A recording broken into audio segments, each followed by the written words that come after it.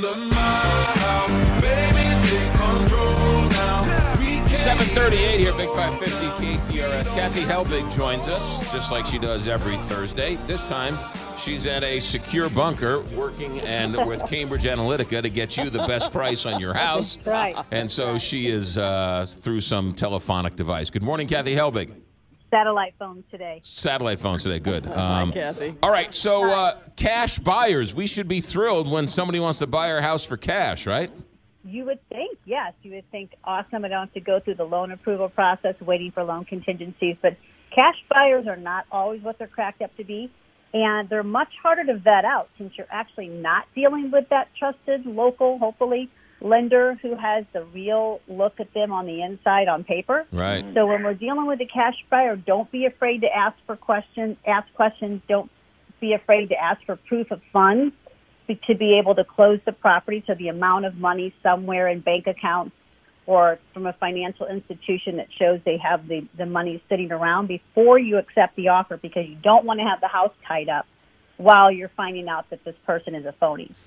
So I have personally ran across, in some form or another, the following red flags to look for when you are dealing with someone that is potentially a fraud buyer.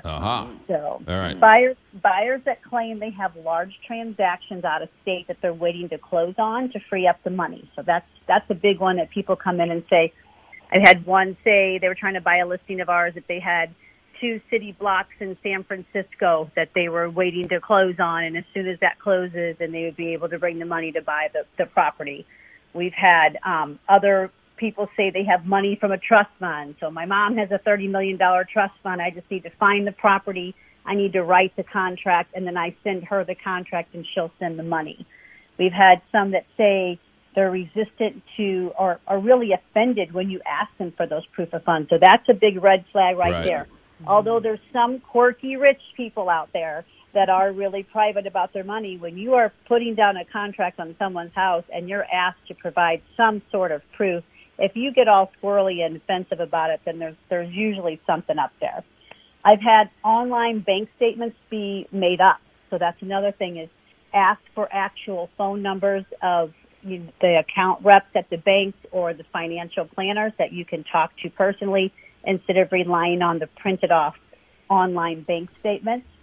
Be on the lookout for offers that are just too good to be true. We've had some that come in and they'll offer way over list price. They want to buy all the furniture in the house. There's no appraisal writers whatsoever. And usually those end up to be too good to be true. Those people disappear. Somebody that's constantly delaying, they don't sign the contract. We've had several that they drag the buyers and sellers through, or the agents and the sellers through multiple showings, and then they set appointments to come sign the contracts, and then, of course, there's always some sort of a delay. What's the point of them doing all these things? It sounds like they're just wasting everybody's time, even their own.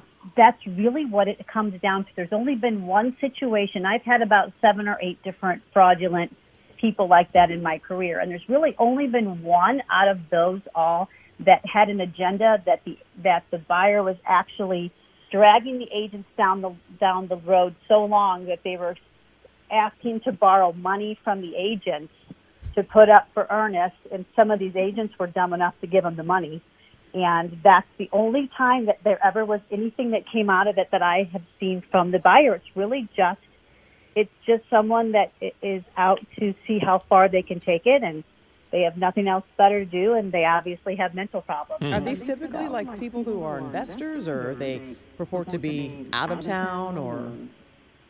So in my situations, I've had a multitude of things. I've had, like I said, a young man that claimed his mother had a $30 million trust fund, and there was from some sports deal back whenever, and they just never showed up with the money. And he's actually the one that was borrowing money from agents.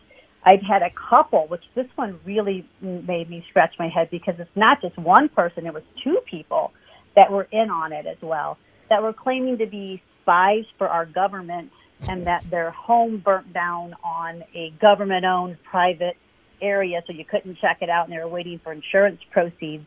And, of course, they delayed this seller for almost a month, like keeping him on the hook, thinking that they were going to show up with money, and they never did. And every time you tried to contact him, he was on a spy mission using a satellite phone and blah, blah, blah.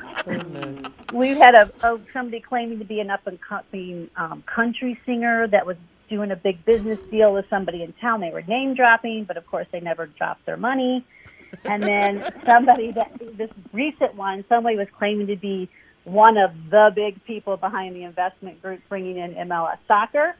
And they drug a very prominently known person in St. Louis around for almost a month, pretending they were going to buy their millions and millions of dollar home. And then it was a total fraud. He was waiting on some oil company out of state to close. It, of course, never closed. And as it turned out, the guy lived in Illinois in his mom's basement and drove a little beater around and had zero money to his name. So it's crazy, but all of the same red flags were there. They always delayed. They never showed up with money, and it was always too good to be true. That's why you call Kathy Helbig, because she will ferret out those troublemakers and bring you only the best. 314-276-SOLD or KathyHelbigGroup.com. How's the market? Still booming? Yeah, the market's super hot. You can't keep a house on it right now if you've got it priced right and showing well. So get it into your home so we can get it set up perfectly and do our pre-marketing campaign, and your house will sell. Your first phone call is to Kathy Helbig, 314-276-SOLD, and her full team will take care of you. Kathy, have a good day. Thanks for checking in. Bye.